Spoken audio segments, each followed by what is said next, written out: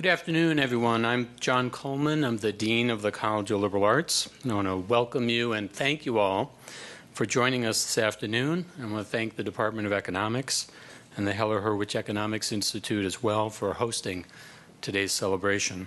We are here today to hear from and to honor Anne Osborne Krueger. While here at the U, Professor Krueger established herself as one of CLA's most distinguished faculty. She is a giant in the field of economics, and it is truly a delight to be presenting her today with the honorary Doctor of Science degree from the University of Minnesota. Professor Krueger taught here in Minnesota from 1959 to 1982. In her time at the U, she demonstrated the intellectual rigor and willingness to, quote, take on the establishment, as one of her nomination letters puts it, that would characterize her subsequent academic and public work. Her public leadership roles have included serving as chief economist at the World Bank, as well as first deputy managing director of the International Monetary Fund. Her work has truly brought honor to our Department of Economics, and it is part of a long tradition of excellence in that department. Indeed, 9 of the University of Minnesota's 22 Nobel laureates are associated with our Department of Economics. The department's international distinction was reinforced in 2010 by the founding of the Heller-Hurwicz Economics Institute. Together, the department and Heller-Hurwicz produce leading-edge research and build a bridge between world-class economic research, public discourse, and public policy. Professor Krueger, on behalf of the college, I want to welcome you back to the College of Liberal Arts, the Department of Economics, and the University of Minnesota. We are honored to have the opportunity to recognize your years of outstanding scholarship and your trailblazing leadership. I would also like to thank many of Professor Krueger's friends, family, former students, and colleagues who have traveled from Hong Kong, Spain, Argentina, and all points in the United States to be with us today. You are indeed a testament to the impact of Professor Krueger's work, and you underline how deeply deserving she is of today's honor. Lastly, I want to thank Regent Michael Hsu and Executive Vice President and Provost Karen Hansen, who will be joining us in a bit, for their support of the College of Liberal Arts and the Economics Department over the years. At this point, I will turn things over to Chris Phelan, the chair of the Department of Economics, and he will have the distinct pleasure of introducing Professor Krueger. Thank you, Dean Coleman. It is my distinct privilege to introduce Professor Krueger today. For 50 years, Professor Krueger has led the field of international economics. She has pioneered theories, mentored students, and advised governments. As Dean Coleman mentioned, Professor Krueger began her career at the University of Minnesota in 1959 and spent over 20 years teaching and developing her field-shaping research on international economics right here in our department. She is perhaps best known for her work on the concept of rent-seeking, which describe activities designed to increase one's share of existing wealth without creating new wealth, a concept which continues to shape the way we approach international development today. Her influential 1974 article, The Political Economy of the Rent-Seeking Society, was cited by the American Economic Association as one of the best 20 papers published in the association's first 100 years. We are particularly pleased to recognize Professor Krueger today for the way she has woven together theory and practice, research and policy.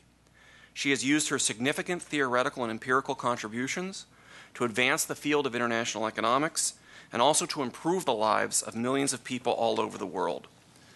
Moreover, Professor Krueger embodies the intellectual rigor and unwillingness to accept the status quo that we strive to instill in all of our students. We very much look forward to what Professor Krueger has to share with us today. I'm also pleased to introduce Dr. Armin Chotsky, who will be moderating our question and answer session with Professor Krueger. Dr. Chotsky is both a distinguished University of Minnesota economics PhD alum, we're always proud of our PhDs, and a Heller-Hurwicz advisory board member. He was a student of Professor Krueger and later went on to work with her at the World Bank. Please welcome Dr. Toski and Professor Ann Krueger. Well, thank you very much for those nice words and that nice introduction to both of you. But thanks so many of you for coming. It's wonderful to see lots of old friends, and many of whom are still friends and all that. And for me, this is, I suppose, what you could call a sentimental journey. So thank you very much. It's a pleasure to be here, of course, although I must admit that I got myself lost on the University of Minnesota campus yesterday, which is something I did not think was possible, but I managed it. And it was not my fault, but I won't spend much time on that. What I want to do today is talk about what I've called Trump's follies, and in particular, to talk a little bit about some of the issues that come up and why I think it's important. International trade and trade policy used to be one of those arcane subjects where nobody really noticed, and if there was some news, it was sort of on one of the inside pages of the business section of the paper. It just wasn't something that made much notice here. But the Trump administration has changed all that. The trade is very much on everyone's mind, and the news is very much there. And it is the Trump administration is seen to getting us to the front page, which for those of us in international economics, if he were doing the right thing, we could be very proud of, but instead it's a problem. In the U.S., we've had a real eye-opener in the sense that we always had open trade, we were leading the system, and every economist has been fairly relaxed about things that have happened even now to a point where I'm worried, because we just we don't know how bad this can be. Some of those of you who come from other countries do know better than those of us in the U.S. What this can lead to. So I want to talk about this, and I'll talk a little bit just generally about why an open trade system is a good system. But then I want to go and I want to just illustrate what's wrong with the case of the iron and steel tariff quotas in the U.S. right now, and illustrate that it's not just a matter of textbooks. We're very good at that. We can draw the diagrams, and they're right, and they're important, but also to show that the nuts and bolts of a system like this, so the way it has to be administered and the complications it brings up, lead to problems far beyond those that we normally think about when we don't think that everything is perfectly free trade. So let me start. I taught, like everybody else who does international, I taught the theory of comparative advantage for years, and I still think that free trade is almost always the appropriate policy. There are a few exceptions for defense, national security, and drugs and things like that, but on the whole, I would teach it again. I would also teach, as economists do, that even when there are factors that suggest intervention with trade is desirable, there's almost always an intervention that will achieve the same objectives, if they're achievable at all, with greater benefit and lower cost to consumers. And even if not, and the intervention might be beneficial if administered by platonic officials who are uninfluenced by political pressures or lobbying, consideration always has to be given, I think, to the possibility or even the likelihood that those pressures and the things that they result in will mean that the intervention, which may have started out very well intended, ends up quite the opposite. So that's sort of the theme of where we are going. I want to add another set of considerations, however, to the idea that comparative advantage is optimal and that we want free trade and all that, because I think the arguments that we've made for free trade are very good ones. There's no problem there. But I think there are even stronger alternatives against the alternatives. The alternatives, so to say, are even worse. The best defense of free trade, in my view, is not comparative advantage, although it's a good one, but it's like Churchill's defense of democracy. It's the least worst system. And in the ways in which the alternatives are bad are what make it so. And of course, I have in this case steel in mind. Let me note, however, just several positives. I don't want to leave them out. First of all the advanced countries, all the rich countries, all the ones that are highly productive, have relatively low levels of protection, an average of 3% tariffs on their imports of manufacturers only. And 3% is a lot. We shouldn't have it and all that, but 3% is 3%. It's not a huge number. And that's across all of the advanced members of the WTO. And it's no coincidence that the low trade barrier countries are the ones that have the higher incomes. They go together. Second, almost all of those developing countries and emerging markets that have achieved sustained rapid growth have greatly lowered their trade barriers. They have also opened up their economies sufficiently so that incentives for export production and sale of import competing goods are at least as strong. They don't let import competing incentives be so great as to rule the other out. Many of those developing countries were very, very poor economic performers earlier on before they abandoned their inner-oriented closed economy policies. Economists now show that Japan's rapid growth did not start until the 1960s, and that the earlier policies, and even some in the 1960s, had in fact been protecting the losers rather than promoting the winners, which of course is what it was supposed to be. Industrial policy to spur the winners did not work, and hasn't worked anywhere. This is not to say that high levels of subsidization or protection never, ever, for anybody do any good. They sometimes can encourage the start or rapid development of one or even a few successful import substituting industries. But it is to say that growth has been slow in those countries because even though there were a couple of successes, the costs incurred by the other activities were high enough to make sure that they more than offset whatever gains there could be from the few and usually far between successes. You know, and I'll just remind you, however, because it's important to remember, that the comparative advantage argument is very simple and very straightforward. It always pays in an economy to have the economy doing what people in the economy do relatively best. Relatively is the key word. A lawyer may be able to type better than his stenographer, but it still pays to hire the stenographer. And the reason is simple. And a country could be better at producing everything than another country, without any question, but it still pays to produce more of the things it produces relatively better and to export them to pay for the imports of the good that they can import, because they can obtain more imports per unit of export than they can by spending the resources on import competing goods themselves. Next thing I just want to note is that the United States led the world, and this is important, in opening up the global trading system after World War II.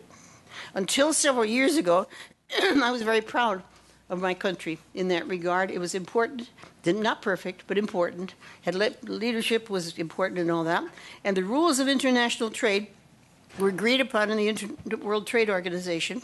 And after 8 rounds of multilateral trade negotiations, there were major reductions in levels of protection, especially for manufactured goods, and almost universal abandonment of quantitative restrictions, which had been very harmful. They were all but eliminated in most countries. The opening up and integration of the world economy continued and supported more than a half a century of the most rapid economic growth and poverty elimination the world has ever seen, with the most equitable growth in the sense of sharing across countries so that almost all countries partook of it. It was not just the West. After 1945, it was, by and large, almost everybody, with a few exceptions, but not too many. And U.S. leadership was key. But unfortunately, in the past 2 years, the American administration has refused to examine the evidence of trade's benefits and has not only abandoned leadership, but adopted a hostile attitude and stance toward the system. But I don't want to talk in generalities, which I could do, but rather be more specific and focus on the arrangements with regard to steel. And partly I want to do so because it was one of the first. Partly I want to do so because even some very good economists have said, well, they'll raise costs 2 or 3%, but that's all right. Or what shouldn't make much difference to our growth rate and all that. And I want to challenge you on that and say that I think we have opened a Pandora's box that goes much further. As you know, the administration imposed a 25% tariff on steel, also on aluminum, but I'm not going to talk about that, imports. It recognized, however, that some types of steel were needed in a particular production process and indicated that requests for, as they called it, exceptions, and I may sometimes say exceptions or waivers or exemptions, if the steel was not available domestically, a firm could apply and get it. I'll talk back to that. It also demanded that the South Korean Free Trade Agreement, KORUS, be renegotiated, and I have the word in quotes, because I don't think that's the right word to describe what happens when, for example, a landlord leases out your apartment to you at $500 a month with a 2-year lease, and you pay the money, and he comes back 3 months later and says, this is not valid at all, I'm going to renegotiate, unless you pay me $1,000 a month, you're out.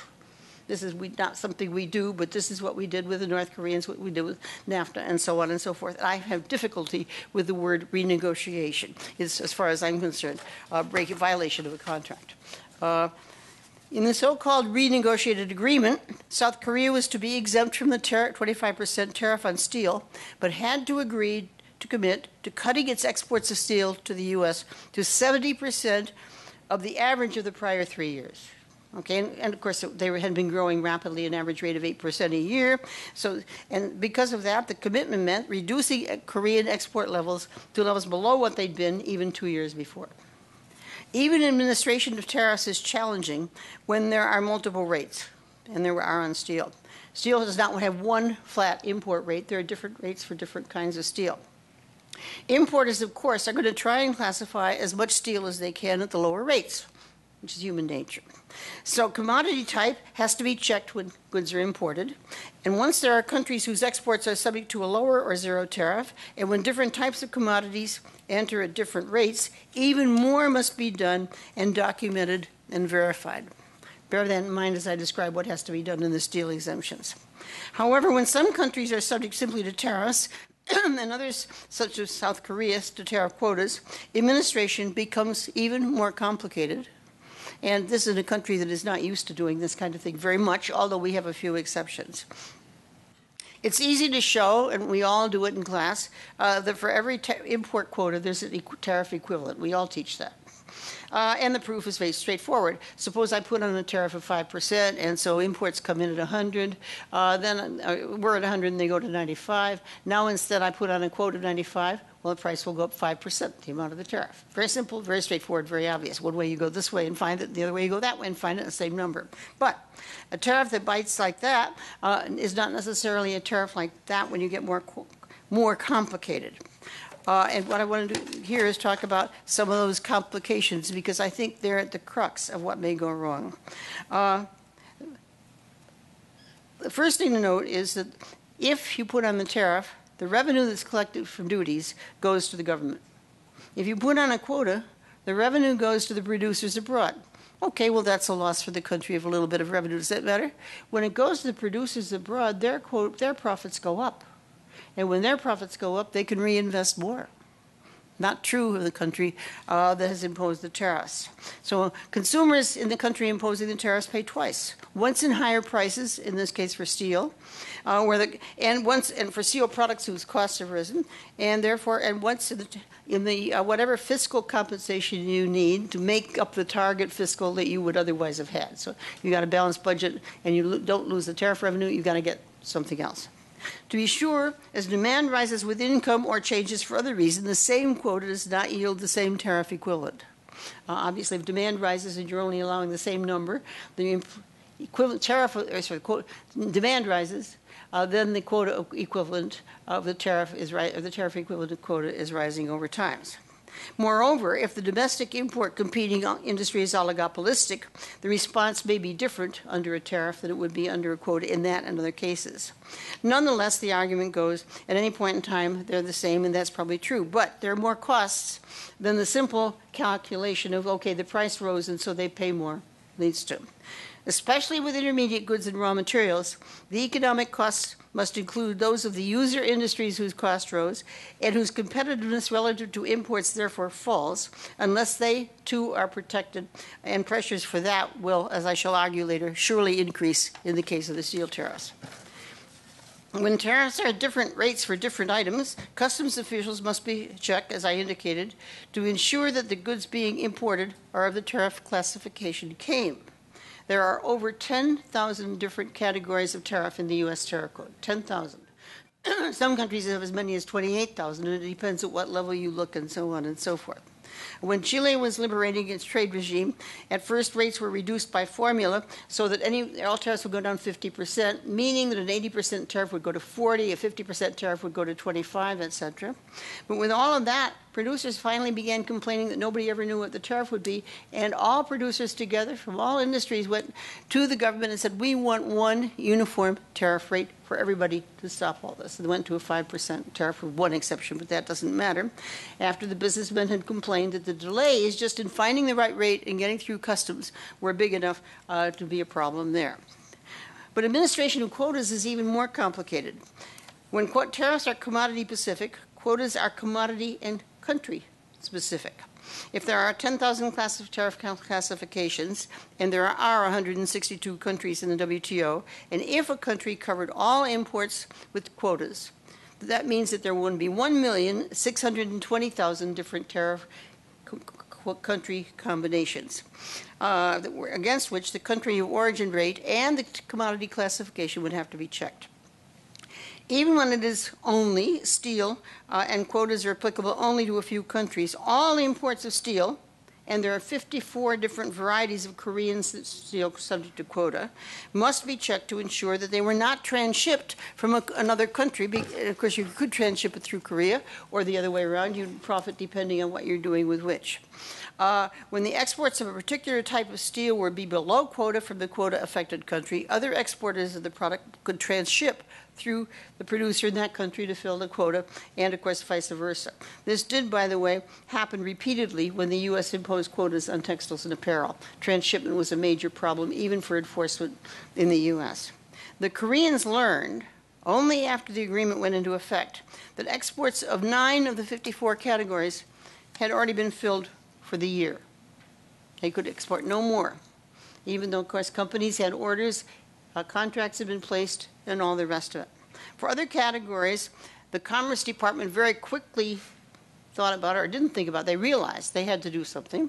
And so instead of having an annual allocation, they decided the exemption would be good for a year, but you could only import in quarterly installments, i.e. 3 months, and you could only import 1 quarter at a time.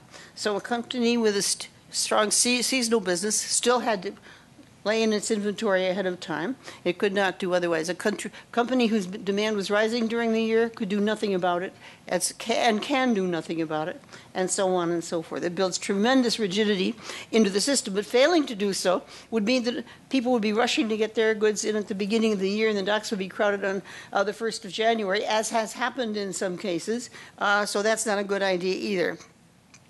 The Koreans obviously judged that the quantity reduction in steel exports would enable them to sell in the U.S. market at a higher price than they would otherwise receive, and thus increase total profits by receiving that price for the 70% more than they would for the 100% at the tariff-driven price.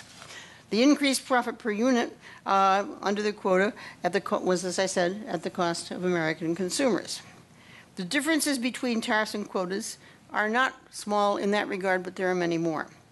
When there's a tariff, anyone who wants to import at the prevailing tariff-ridden price is free to do so. With a quota, there has to be a mechanism for allocating import licenses across competing claimants in either the importing or the exporting country, and the quota allocation mechanism, as well as the size of the quota, is very likely to have implications for industrial organization and behavior of producers in both countries. Almost any mechanism has costs of those in addition to the tariff, in addition to the time and resources I've already talked about.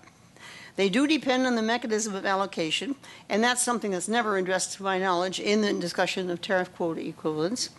And I start by noting that the tariff quota recipients receive something of value, i.e. the tariff cost, without paying for it to the allocator, and except if the quota is auctioned, and if it is auctioned, it's the same as a tariff to all purposes. But it's good business to seek something for nothing, or to expend a few resources to gain something of greater value. And greatest value of all would be, of course, to be attained when you get an exemption from the quota and you don't have to pay the tariff, which is, of course, what will happen in some of the Korean cases. The simplest allocation is first come, first serve applicants. In that case, however, foreign exporters will rush to ship the beginning of the quota period, and we'll run into problems immediately. Officials in the quota-imposing country will need to keep a record of the country commodity-specific imports, of how much has been imported by whom and under which category, and the period in that they would have to cut off imports and ship things back or stock them in the in warehouses or something for anything that came in over quota if there was no mechanism to stop it in the exporting country. When the authorities anywhere in the world have begun a first-come, first-served mechanism, they've almost very quickly abandoned it because of its obvious deficiencies. One thing you can tell is when all those things are piling up on the dock, something is wrong. One amendment which happened was, of course, to make the quarterly allocation so they don't arrive then. But The quarterly allocation implies excess costs for small consumers because they have to import very small goods, and of course, when you can use a big load at once, it's less, so the costs go up for the small guys. The cost of obtaining a license probably do not increase proportionately with the quantity requested or granted, so the system in that regard, again, gives an edge to the large importers of the quota-ridden country. Quarterly imports must also mean excessive inventories for firms facing seasonal demands and excessive costs for companies overly optimistic in their demand forecasts. In addition, any company facing unanticipated increased demand would be unable to fill orders until a new waiver was received. That in turn means that there's a barrier, an almost prohibitive barrier, to the entry of any new firms. And meanwhile, even the inefficient firms getting the quotas will be able to stay in business. So you've knocked out the mechanism, or one of the mechanisms by which you get improved efficiency within a category. In the case of steel tariff quotas in Korea, the administrative costs, and we're not very far into it, are already substantial. A first step had to be to hire steel specialists by the Department of Commerce who needed to oversee imports, who needed training to oversee imports of steel and exemption requests made by steel users. Locating steel specialists was surely not easy. As of June, the Washington Post reported the search was underway for then an additional 30 people to be trained to do that. Now remember, they've got to know a lot about steel, and they'll find out why in a minute. So imagining you to find that number of people and that sort of thing, in that case, is already difficult. The number of exemption requests was far greater than had been anticipated, which should not surprise you. The Trump administration had announced that it expected about 4,500 requests for exemptions. As of November 1st, the Department of Commerce reported there had been 75,446, to be precise. 4,500 versus 75,000. It was reported that not a single request for exemption from a steel producing company had been turned down. They all got it. The requests from retailers for exemptions, 0.4% were approved, and I could go on. I mean, the approval, you'd like to know what the administrators of these quotas really thought about. I tried actually to look at the list of what had been approved, and I did get it up on my PC, but it turned out there were 33,019 pages of very small print to a rough approximation as I tried to guesstimate how many there were, and I didn't even try in that list for the commodities. Now, a separate request has to be filed for each of the 54 types of steel by each firm. If two firms are producing the same kind, they can't use the same request. They've got to have their own. To file a request, a firm has to specify the type of metal, including its 10-digit tariff code. It has to specify the chemical composition of the steel. Okay? It has to specify the finish of the steel. It has to specify the strength and dimensions. So if you're going to import half-inch pipe and 1-inch pipe, that is two separate requests. It does not come in on the same waiver request whatsoever. And they have to also report their efforts to procure that particular type of steel from a domestic source. Okay? So the firm has to go in and get letters saying that we can't sell you that, we can't sell you that. Well, you can imagine companies that want the business are a little bit optimistic about whether they can make that. And of course, once they say that, then the quota is denied, in which case, of course, the guy is hung. And all of this is administrative, and all of this does not show up in what you hear when you just hear that, okay, they put a quota on steel imports. It's far more complicated than that. Now imagine that you go in and you get training for a week, which is what they got. And now you're going to be an inspector of steel coming in. Do you think you could do it? Were you if you think a chemistry major could do it? I'm sure they couldn't. I mean, I think this is really unbelievable as to any optimistic expectation whatsoever. And again, apparently delays are beginning to pile up, although I could not find any reasonable documentation. Somehow the Department of Commerce page was blank on that particular subject. I don't know why. The original announcement of procedures for applications for waivers was announced last April. Once an application is received, it's supposed to be posted for 30 days, during which domestic producers can contest it. So within 30 days, when you get it in, you say, I've already asked so-and-so and so-and-so. But then you post it, and if anybody else says, I can produce it, they're back in the soup, and it will be most likely denied. Until a week ago, there was no appeal procedure. They have now announced they're working on one. If there was no objection, then there was presumed to be the waiver would be granted. The Washington Post reported that one company had filed 1,168 exclusion requests, with the average company in June, only in June, having filed more than 36 requests that month. One company. There are about 5,000 companies producing steel. Already in April, transshipment efforts were reported and trying to be enforced as countries such as Vietnam, Thailand, and Malaysia were trying to get around all these rules and regulations. Note that even though there are only 54 types of steel subject to quotas in chorus, all steel imports must be checked to ensure that they're not just misspecified as some other quota with, or some other type with a quota or tariff of 10% or something like that. It's amazing how complicated you can get very quickly, and that's almost my point. As I said, waivers or exclusions are valid only for a year, but imports can enter only quarterly. So once again, we have this rigidity in the system, and the defects are obvious. The incentive for applicants to ask for more than they will actually use is, of course, very strong, since any excess can be sold in the domestic market. A next step will therefore be to make any resale illegal, of course, which will be difficult to enforce. It will leave unwanted inventory in the hands of those recipients who get more than they anticipated in cases where demand falls. For items where the demand shifts upward, as demand has sometimes been known to do, say for construction materials after a hurricane, the rigidity in the system presents an obvious cost because nobody will be able to get the extra steel until they get all of this, and that takes time. Alternative mechanisms to allocate quotas have been made elsewhere, but basically most of them have defects that are even stronger than what I'm describing here. The government of India found several real gems along the way that cost even more than these did. Licenses can be issued on demand until the quotas are filled, but that doesn't work very well. License can be allocated in proportion to historical use, which freezes in shares, rules out new entrants, and keeps in business all the low productivity guys. They can be allocated by a producers association. Guess what that does? You create an oligopoly, right, of all the producers who do it. And they all have flaws. The Korean authorities are reported to have asked their Steel Producers Association to allocate the licenses among themselves. That makes a nice oligopoly, I think. Although the U.S. authorities have to check the imports anyway to make sure that the country's obeying what it's agreed to do.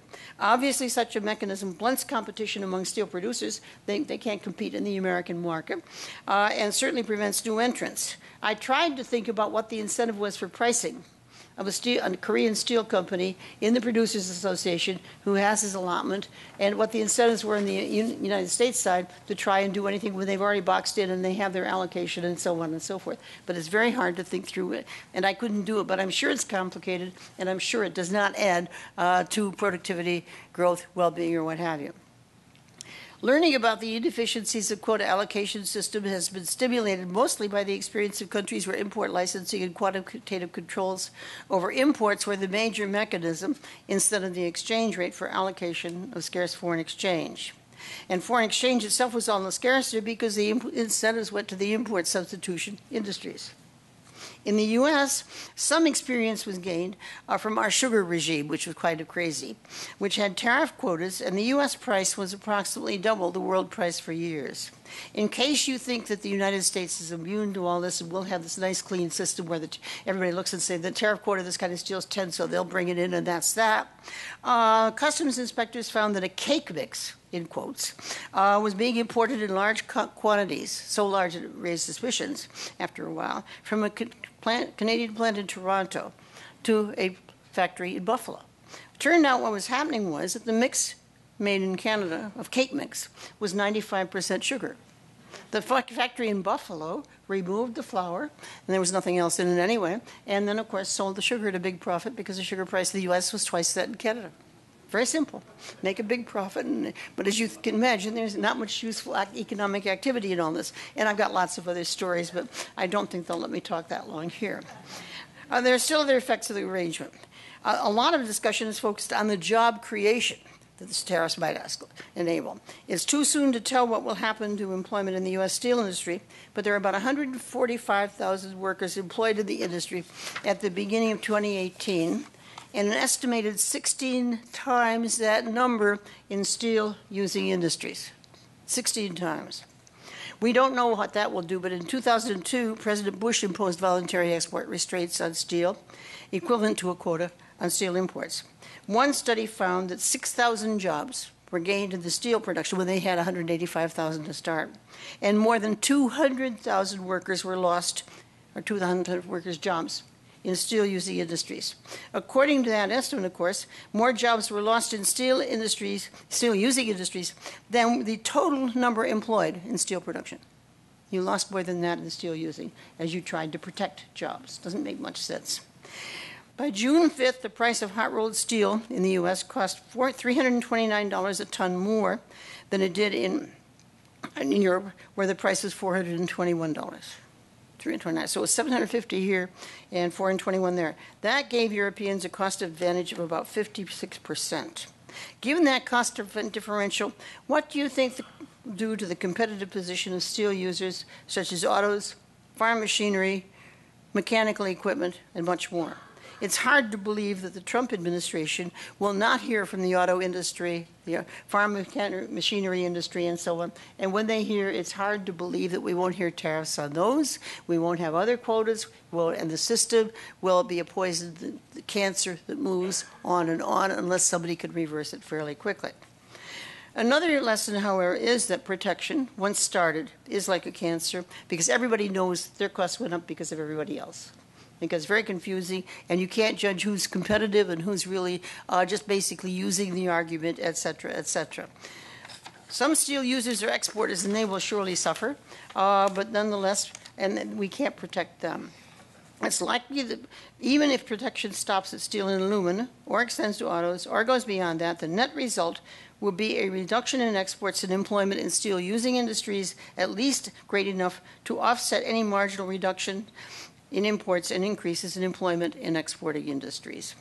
Trump administration has stated that their goals, when they're not telling you this also national security, they've told you they really want to protect jobs and they want to cure the U.S. deficit. Neither the jobs nor the deficit is going to be affected in the direction that they say they want by these measures. It's going to be the other way around. Jobs will be lost, and of course, in addition, it's either likely to leave the deficit unaffected or increase it. Trade has been an important spur for growth, global growth in the U.S., and for many reasons in addition to those I've discussed today. In fact, if I were to tell you the most important reason why I think this is sheer insanity, I would mention geopolitical factors rather than economic ones, but this is economics. I'll leave that to the political scientists who know better. But if you think it's only damage in direct economic relations, you're forgetting that we have some other countries in the world, and both soft power and hard power dictate that we do otherwise. It is to be hoped that the follies of protection soon become sufficiently evident that American policy will revert quickly to support for open multilateral trading system and move to strengthening it before more damage is done. Thank you very much.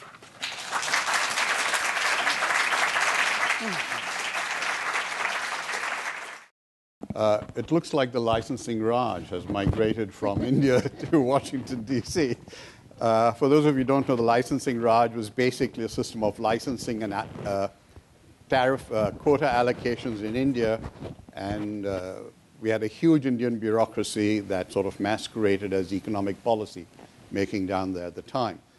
But before I open up to Q&A over here, I'd like to continue along Trump's follies. You've written a very interesting article on Trump's North American charade, which has to do with the new NAFTA, or the USMCA as it's now being called. And in that you talk about the protection that's been given to automobile industries, and that has also been mentioned in the media. Can you tell us something more about other dimensions of that agreement, and is there anything in the new agreement that is in any way, shape, or form better than what is in NAFTA? Or is it all a disaster? Well, the first part of the answer is, of course, as you know, there's a TPP proposed. Right. The TPP had improvements over NAFTA in a number of things, and some of that did carry through a bit. Once he decided he didn't want the TPP, then he thought those were good things, and he did, or they, Lighthouse, et cetera, right, put them in that. So there's a little bit of that, but not an awful lot. And there are some other things that go the other way. It's not at all clear as yet what the final denouement on some of these things will be, because the wording of the thing has to be sorted out, and there's some really tricky questions there. And on top of that, of course, it has to be passed by Congress, right, and Congress isn't happy, so we don't know for sure what will happen there either. Having said that, there are a number of things that quite clearly are almost certainly worse.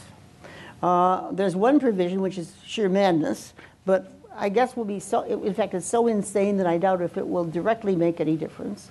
And that, I should start by saying the minimum wage in the U.S. is about $7.50 right now. The average wage in the auto industry, as best you can tell, and depending how you break it out, and I've broken out 3 ways and got different numbers, is on the order of $15 an hour, about. Very rough. The new agreement for Mexico, not Canada, just Mexico, says that Mexican companies exporting to the United States of auto and auto parts, and the auto parts is important, must, and I'll come back to domestic content in a minute, pay the workforce $16 an hour average for 60%, I think is now the number, but it's changed, of their production. The Mexican minimum wage is $2.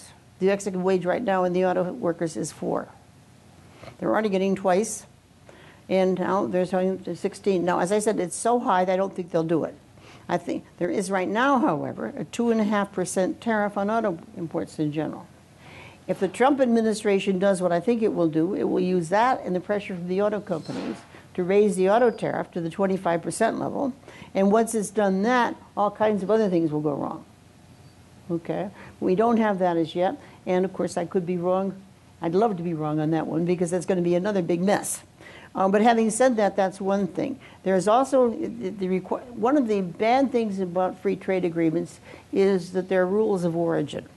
And the rule of origin says that in order to be eligible for free trade agreement says you may bring your goods into our country duty free. A rule of origin says, well, of course, you've got to have such and such a domestic content percentage in your country in order to bring it in. And there's a reason for that if you want to have a free trade agreement. Namely, if you don't have anything, then if Mexico has 0 tariffs, for example, and the U.S. has a tariff, everything will be imported through Mexico and shipped to the United States. So if you're going to have a free trade agreement, you have to have a rule of origin to prevent this transshipment in ways that will avoid the tariff if that's what you want to do. I'm not sure you should want to do it, but that's a different issue. That said, the rule of origin already in autos was high at 62.5% and has been raised to 75%. Now, I'm guessing that that's because the Trump administration thought that some people would be paid the $16 an hour, which would then raise the domestic content statistically. I don't think it will happen that way. So I think the $16, which is outrageous, the idea that a poor country should pay that. We always talk in international trade about, okay, we are rich, we have lots of capital, it isn't quite expensive, they're poor, they've got unskilled labor that has paid less. That's what they do relatively well, so they should do it, we'll be better off to that. But no, that's not what we're saying. We're saying they have to pay higher wages because otherwise it's unfair competition with American workers, which does not strike me as the best of all arguments. But those are pretty much the big ones. And lest you think that, why am I so worried about automobiles? That's a very big chunk of what developed after NAFTA came about because the North American value-added chain developed where parts and so on that are unskilled labor using got produced in Mexico, and the parts that are capital using and so on got produced in the United States and Canada. And the trade back and forth, three-way trade flow, everybody's producing things more cheaply than anybody could produce if they produced everything from their own country. So it's one of those things where everybody's gaining. Even the automobile producers have said they did not want it. The steel workers have said they think Canada should be included in the steel exemption business. They think sales should not have to do it. So even the people who are supposedly going to benefit are objecting, which tells you how bad tariffs are. Well, unfortunately, it seems that all the advice we were giving the developing countries not to do is now coming right home over here. That's another objection. Anyway, let me open it to questions and answers from the audience. Please state your name and your affiliation, and please make it a question. Thank you. Bob Hammond from Sudan, Minnesota, the Iron Range. In my younger days, I worked in the mines, and I had transferable skills, so I transferred them. And my question is, the state of Minnesota is trying to permit a copper mining industry. So seeing the market challenges for our iron mining industry, relatively low-grade ore body, and it appears that the copper mining industry is doing the same thing. It's on a global scale, low-grade ore body. Shouldn't we anticipate that a copper mining industry would be in the same boat as our iron mining industry as the years go by? The honest answer is I don't know. And really, I can't know because I don't know enough about it, and we don't know enough about it. But what I guess my answer would be that if copper mining is undertaken by private firms who think it's a worthwhile venture and they use their money, the beauty of private enterprises is that if they're wrong, they pay. If the state gets involved, if they're wrong, we pay. And I guess I'm for a system where if people are willing to put their money where their mouth is and want to do it, and you don't find any reason that the really costs are grossly distorted somehow or other, let them try it if that's what they want to do, but don't make me, the taxpayer, pay for the mistakes they make. Phil Levy from Northwestern University and the Chicago Council on Global Affairs. I wanted to ask about something other than steel. That one of the things we've had Robert Lighthizer talk about is that it was a mistake to let China into the WTO. So you've laid out some of the very compelling arguments for free trade. Do these apply when you have a country which has a larger state role in the economy as a trading partner? Well, again, that's a complicated question. My answer would be that the countries that have tried trading on a large scale, and I have in mind the former Soviet Union, and I have in mind India to a great degree, and the state company, and so on, have found that state enterprises perform very badly for a whole variety of some very good reasons. I mean, the fact that there's no budget constraint, they can get the subsidy, state firms can get their wages driven up more easily, and so on and so forth. And I guess my own view is that there's something to the argument, in the case of China, there's something to the argument that, well, they built so much steel capacity that they overdid it and they've affected world markets, and that's surely true. But on the other hand, the answer to that is not for the U.S. to put on steel quotas and then let the Europeans get the cheaper steel so that their autos will outcompete American automobiles or whatever. The answer has, what I've thought, been at the World Trade Organization to do something so it's in fact, of all the things where multilateralism is important, trade is very high on the list. And the Trump administration's failure to recognize that. And something like I didn't have time in the talk to talk about third countries and their effects. Korean, if they lose share, will lose it to other countries, et cetera, et cetera. You can go on and on in this regard. But in the Chinese case, I do. My own guess is on these 25 industries that President Xi wants to promote by 2025, the American response ought to be, well, let's see what they can do. Good luck. And my guess is that the more the government gets into it, the less well they'll do and the less competitive they'll be. Not that I necessarily wish that for them, but I think our judgment of how competitive they can be by doing it via the government is overdone. There are exceptions, and there have been a few, but they've been very few. And the second part of that story, I think very clearly, is that the Chinese would have to relax their controls and what have you to a fair degree if they did that. So I would guess that 25 industries by 2025 is not going to happen the way he wants to do it, unless we force them more inward looking, because we've basically made this mistake. And if we do that, then some of those industries might be developed in that hothouse and become more competitive. The last thing to be said is, again, being old is not an advantage, but there are some things you learn. And I can't tell you how many times I've looked at a headline in the paper in the past year or so about something the Trump administration, Lighthizer, somebody says about trade, and where he's talking about China, and where I could strike out the word China, strike the word Japan, go back 30 years and find that statement as a headline in some paper then. We panicked in the 1980s about Japan. Now we're panicking about China. The U.S. economy is much stronger. This makes no sense. Thank you. My name is Steve Peterson. I'm a student. You commented that the administration has advanced the argument that there will be some revenue to be realized by the Treasury from the tariffs. Has that amount been quantified? Can you talk a little louder, please? I'm sorry. You commented that the administration has projected that it will realize some revenue from the tariffs. Has that amount been quantified? Well, I mean, we know what steel is, and we know how much is being cut back, so we know how much would not be subject to tariff. But the tariff revenue is minuscule. Even if a 25% tariff, you're at a very low number relative to anything in the U.S. budget.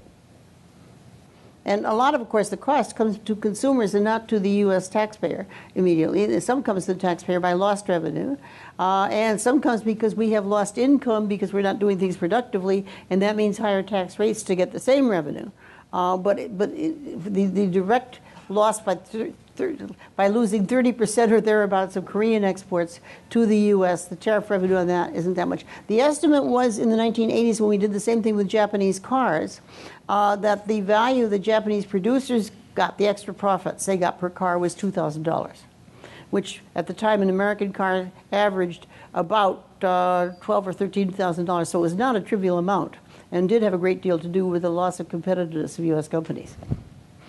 Thank you. My name is John Scarborough. I'm president of Litigation Analytics and recently made an affiliate, research affiliate, the Heller-Hurwicz Economics Institute. I don't really have a question. Before coming here from Connecticut today, last night I went through my 3 University of Minnesota spiral notebooks of my notes in your class. I think some of you will appreciate how difficult it was to take notes from Professor Krueger because of all the information that she gave us so rapidly. I once counted the number of times that you said, you know. I put a mark each time in a class, and it was 47. But it's amazing when I go through those how much we learn from you. I don't know if anyone else here can go back 50 years like Armin and I can when we sat in her class, but it really has brought back some wonderful memories, and I'm just very glad that you're here.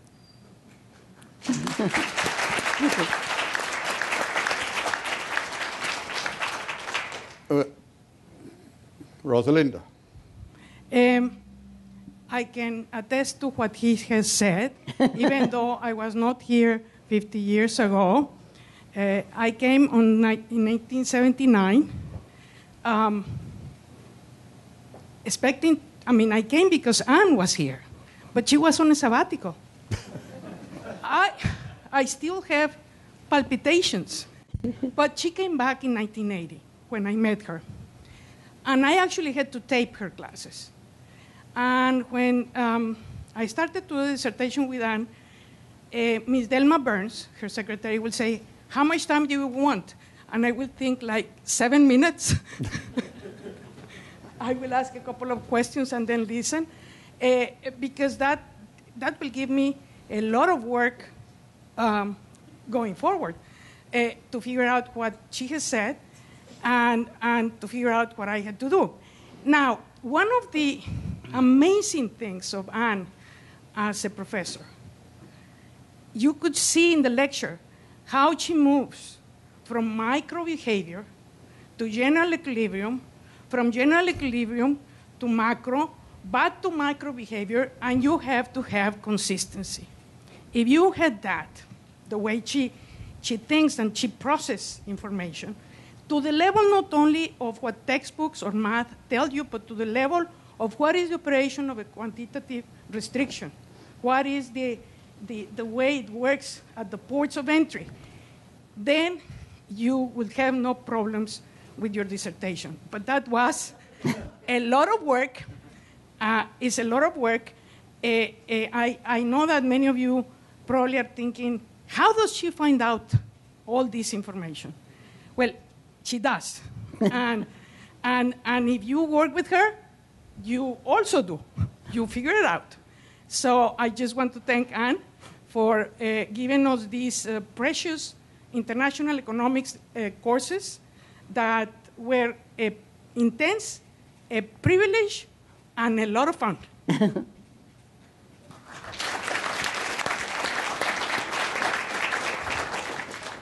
My name's Larry Seigstetter. I'm a former student here at the University Economics Department. Not a student of yours. But I have a question about economic sanctions. Do you have a view on sanctions policy these days? It seems to be an overused policy tool that may be leading to making a lot of enemies around the world. And I'm wondering what you have to say about that. Well, on the economics side, sanctions are difficult because they have to be universal. The ease of transshipment is so great. The evidence, everything I read for years during the Iraq War, where there were supposed to be embargoes and stuff was just going across the Jordanian border. And that happens over and over again. It's going to happen now with Iran. The one time where sanctions seem to have been moderately effective, and I'm not even sure they were effective then, but at least people think they were effective, was South Africa, where it was universal, it was UN. And when you do that and you really cut them off, it can be very effective. Now, what the U.S. government has discovered, which is both good and bad, is that because of the U.S. financial system, if you cut companies in Iran, for the oil companies, for example, off from the U.S. payment system, that's devastating because they can't get a hold of things, they can't buy things, they can't sell things, and so on. But it has to be fairly complete. And notice that already there are questions, and the government is chasing down this, that, and the other thing. And who was it just the other day violated sanctions and got a penalty? There was somebody just last week, a big penalty for violating the U.S. sanctions on that. So the financial sanctions seem to be able to be more effective because you're cutting off their purchasing power too. Whereas the commodity sanctions are not so effective because the goods can get smuggled out and smuggled in more easily. So I think my general conclusion would be that sanctions on goods are a very bad policy. Sanctions on a country by way of cutting off their finances are a tremendously potent policy, so you want to be sure you don't use them too soon because you don't have them in your army too long. So I'm a little bit skeptical in general, but I'm much more skeptical on the goods side than I am on the finance side. And there seems to be some consensus that even where it's a sanctions on individuals, for example, in Russia, that there is enough pain from that, that there's some recognition of it. It is not something that can be taken too lightly. But again, it's the financial sanctions, it's not the real ones that seem to make the difference. You got Nick Hope back here, too. Nick? Yeah, I'm Nick Hope. Anne's been my boss several times, most recently at Stanford. Let's follow up on that, Anne, because as you know, I spend a lot of time looking at China. It concerns me quite a bit that, as you suggest, the thing that will bite in Iran is the financial sanction, and you're telling companies that do business with Iran that they'll be cut off from the use of the American financial system. What are your views about the incentive that gives to the Russias, Chinas of the world to quickly innovate and come up with a different way of paying for the stuff? I mean, can you imagine, for example, the Iranians invoicing their oil in RMB? And although it's not yet a reserve currency, but finding ways to bypass the American payment system, at least to some extent, to ensure that they can continue the process. And I ask the question because I think given that Trump acted as if it was just the US and the Iranians in this agreement, neglecting the permanent members of the Security Council, Germany and the EU, that there'll be probably a lot of fellow travellers if these countries want to try and set up an alternative that may, in the end, erode the primacy of the dollar in the international payment system. Yeah, just to elaborate, the sanctions against Iran have been effective to the extent they've been because they are enforced through the financial mechanism, not through the real mechanism, which is what Nick is saying. And they quite clearly have more of an effect and so on. I have been a little bit surprised that there hasn't already been more of a development of alternative financial instruments. It has to be harder than I thought it would be to do so. My general view is that once you set up an incentive to do it, somebody's going to figure out a way. But in this case, it does not seem to have happened as fast as I would have thought. That doesn't mean it won't happen. And I guess the answer ought to be that the longer those sanctions persist, the more likely it is that such and such that mechanism will develop. The more it develops, the more losses will be before shifted to the U.S. side, et cetera, et cetera. But I don't know, and I don't understand quite whether they're as effective as they are. Well, Anne, let me close by asking you a final question. Nothing to do with trade. What made you get interested in economics? And why did you get interested and specialize in international economics? The first part of the answer is I really don't know. I mean, when I went as an undergraduate, you had to have a major. I think my instinct were toward social sciences without question. And I enjoyed economics, although I wasn't actually majoring in it completely until my senior year. So whether that was it or other things, I'm not sure.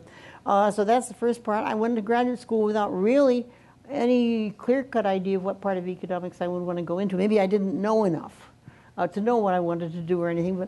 And in fact, I think I put on my applications I wanted to go into economic theory. I don't think I did that, but I took international as a field and stuff. And then I guess after a few years here, I was beginning to work summers on international projects in the U.S. government and stuff. And more, I finally just moved in that direction. And that was what was interesting, and that was what was, to me, most fun. Well, thank you very much, Anne. This has been a wonderful evening and a session. Thank you, Professor Krueger, for the thoughtful lecture and discussion. At this time, I would like to ask Professor Krueger and Dean Coleman to please prepare for the conferral ceremony, which will begin in a few moments. I would like to take a brief moment to recognize the legacy of Minnesota economics and the role that giants in the field like Professor Krueger have shaped the way we work. The Department of Economics at the University of Minnesota has for decades been a recognized world leader in advancing economic science and producing its future leaders. Minnesota economics is known throughout the profession as combining theoretical rigor and the careful use of data to address economic questions. Our graduates help populate the top economics departments, central banks, corporations, and government institutions worldwide.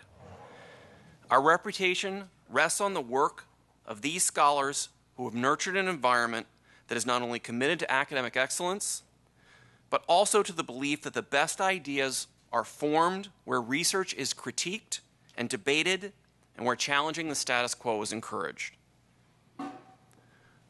That's a nice way of saying that we yell at each other. Through theoretical rigor and the careful use of data, they are striving to answer the pressing economic questions of our time. It is this tradition of standing on the shoulders of the giants of the profession who came before us that we attempt to continue to this day. Most people view Walter Heller as one of the founding fathers of the department. A skilled economist, Heller also had a keen eye for academic talent. He brought together a faculty remarkable in both its quality and its breadth. John Turnbull, Andreas Papandreou, future Prime Minister of Greece, Oswald Brownlee, Harlan Smith, John Buttrick, Ed Cohen, Franz Gerels, John Chipman, John Carrican, Scott Maines, Richard Savage, and Frank Boddy.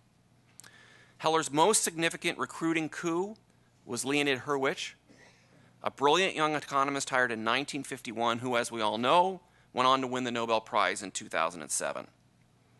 Together, Heller and Hurwicz went on to make strong hires in the late 1950s, bringing Martin Bronfenbrenner, Ann Krueger, Jim Simler, and Ket Richter. And ever since, we've worked hard to recruit and retain the rising stars in economics, building upon this important foundation of standing on the shoulders of these great economists. With that, when they are ready, Dean Coleman will begin the degree conferral ceremony. Thank you.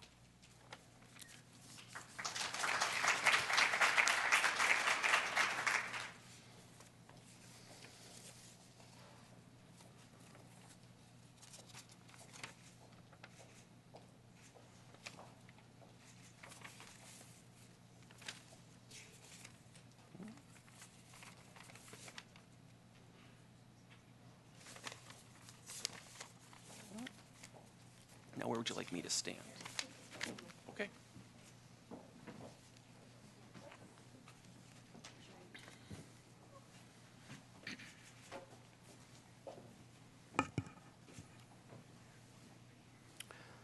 Since 1925, the University of Minnesota has awarded over 270 honorary degrees, and it is always a special occasion when one of our very own faculty is conferred with such a degree.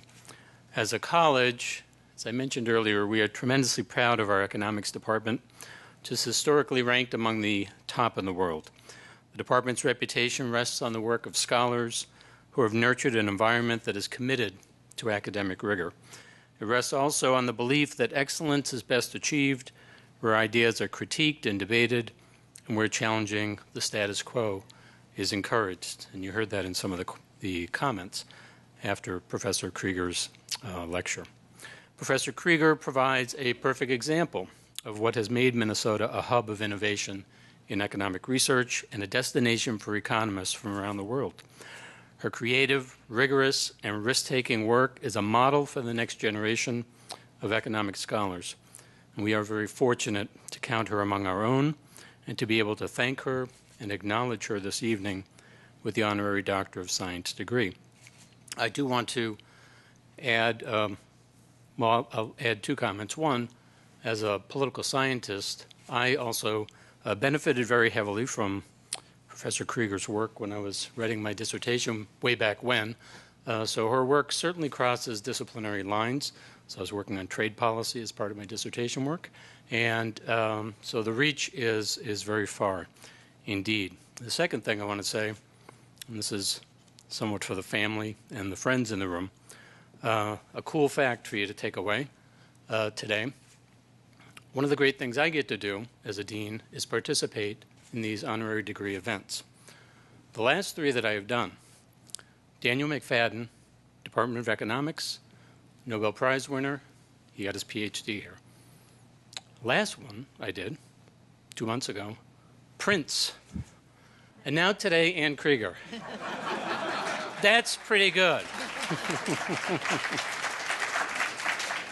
So with that, let me welcome to the podium our Executive Vice President and Provost, CLA alum herself, Karen Hansen. Thank you very much, John. It is my great pleasure, on behalf of the University of Minnesota, to present the honorary Doctor of Science degree to Professor Ann O. Krueger. This degree is the highest award that can be conferred by our university, and for Ann Krueger, it is so richly deserved. The nomination letters for this honorary degree movingly attest to the widespread influence Professor Krueger has had as a leader in the field of international economics for almost 50 years. Over more than 4 decades, Professor Krueger has contributed theoretical and empirical scholarship that has had enormous influence on thought and policy making related to economic development, international trade and finance, and economic policy reform. In addition to her important scholarship, she has shaped worldwide economic policy in leadership roles with the World Bank and International Monetary Fund, and as an advisor to governments and corporations around the world. She's credited by her nominators with, in the words of one, pulling millions of people out of poverty and having a tremendous effect on policymakers all over the developing world. Professor Krueger's lecture here today is one more manifestation of her continuing contributions to the fields of economics. And this honorary degree celebrates her connections to our university. Professor Krueger was a distinguished member of our faculty from 1959 to 1982. Former students have praised her as an extraordinary mentor and role model, an advisor who offered unwavering support, and a transformative teacher who invested a generous amount of time in each of us. In bestowing this honorary degree, we recognize and celebrate Professor Krueger's stellar intellectual career, her contributions to public service, and her exceptionally broad and deep influence on the next generation of economists. Professor Krueger, we're delighted to be able to honor you today as you have honored the University of Minnesota with your extraordinary contributions to the field of economics. So thank you very much and congratulations. And now it's my pleasure to introduce Michael Hsu, a member of the University of Minnesota's Board of Regents. Thank you, Provost Hansen. It's an honor and a delight to be here today on behalf of the Board of Regents. This is what we're awarding today. I'm going to read this, and then you also get a new hood, a new hoodie.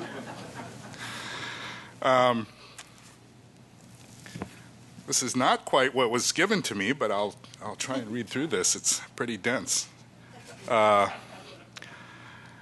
Doctor of Science, Ann O. Krueger, native of Endicott, New York, B.A. Economics, Oberlin College, 1953, MS, 1956, and Ph.D., 1959, and instructor, 1958 to 1959, Economics, University of Wisconsin, assistant, 1959 to 1963, associate, 1963 to 1966, and full, 1966 to 1982, professor of economics, University of Minnesota, senior research associate, National Bureau of Economic Research, 1978 to present, I guess, right?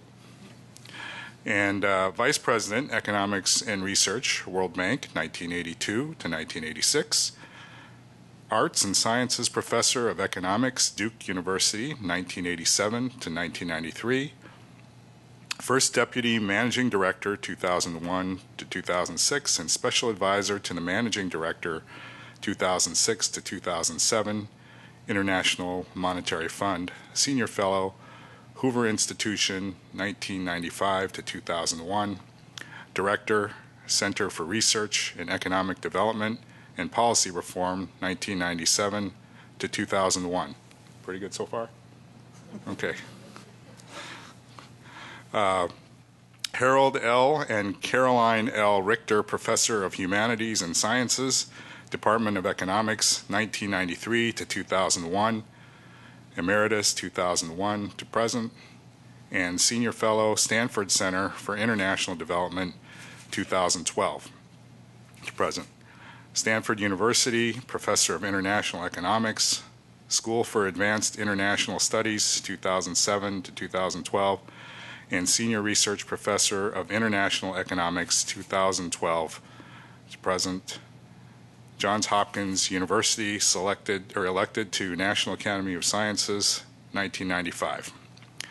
Because your pioneering work on economic development, economic policy reform, and international trade and finance have had profound international influence, because you introduced the concept of the rent-seeking society and revealed how rent-seeking affects the efficacy of government regulations, because you have made outstanding contributions to research on more than 30 countries, and because you are a respected leader in international economics who shifted the thinking within the world's lending institutions for economic development and poverty reduction. Congratulations.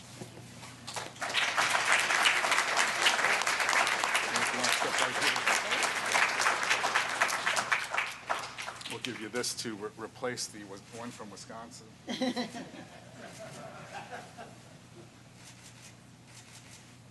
that? That's good. All right. Would you like to say a few words? No, thank you. Well, thank you very much. This is obviously a great honor, and as I already said earlier, but I'll say it again because it's more than twice true, and that is having so many friends, colleagues, former students here. Very moving day for me in many, many ways. Appreciate this a lot. The economics department, when I got here in 1959, was a very excellent department, and I don't mean only in the sense that has been stated here, but it was a department that welcomed its new members. There was almost nothing that told you are the new guy, you're the assistant or the professor or anything like that. From the beginning, you were taken in, you were part of it. There was nothing but encouragement. We are in the Heller-Hurwicz Institute here. Both of those men and many others were just incredibly supportive, incredibly helpful, incredibly willing to spend their time and to make a major contribution. And insofar as I did whatever I did, I would say that it was partly because we had such a good department. Not only those two, but many others. The department was viewed more like a baseball team where you have pitchers and catchers and so on. Well, we had international trade, we had public finance, we had theorists, we had econometricians, but everybody was contributing what they had to the sense of a department. And it was just a lovely place to be, to work, and to learn. So I thank you very, very much.